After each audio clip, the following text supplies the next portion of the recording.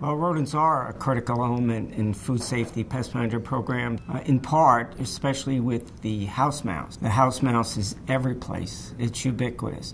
So it's in all our cities, it's in our towns, it's in around railways, it's by trucks, it's virtually every place you go. And that particular animal, when it gets into food processing arenas, is a particular threat because it's constantly defecating, constantly urinating. So if it gets into a distribution center, for example, it may travel all over hundreds of boxes within 24 hours, and you won't even know it because it's such a small mammal. And so with food safety, you always have to be on the alert for animals such as the house mouse. They're such a great threat from that aspect. To lower the risk with rodent pest management, what you have to constantly keep in mind is, those animals are always showing up, and so prevention is the key. You never can let your guard down with rodents. You have to look at the outside of the facilities and always be high suspect that rodents are out there. They're visiting the outside walls. They're trying to get in all the time beneath doors.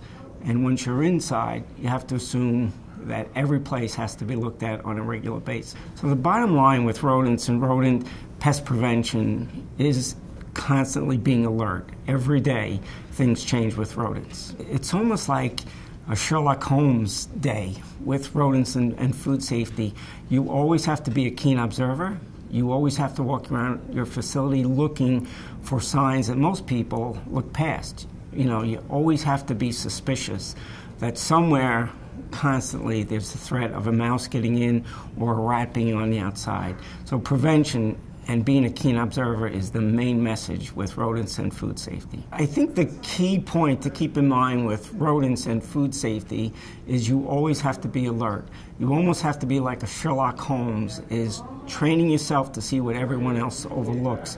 Because, the rodents tend to be everywhere, and so, they get into the plants. You always have to be on the alert that someplace a mouse might have snuck in and has, disappeared down an aisle where there's important packages and so forth.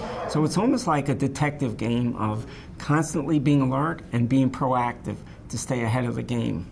Rodent research, there are two particular areas that are important for food safety specialists to keep in mind at all times.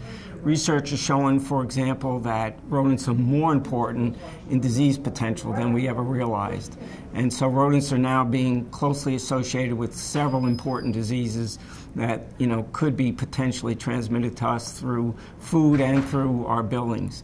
That's the first thing. The second thing in rodent research that's very important is we're now finding out through genetic research, for example, and advanced technologies and laboratories and testing that they have different home ranges than we realized for many years. And so now for setting up food safety programs and rodent control, we have to keep in mind those home ranges change everything in terms of inspections and where we put preventative pest management equipment. So those two areas are the most important to keep in mind.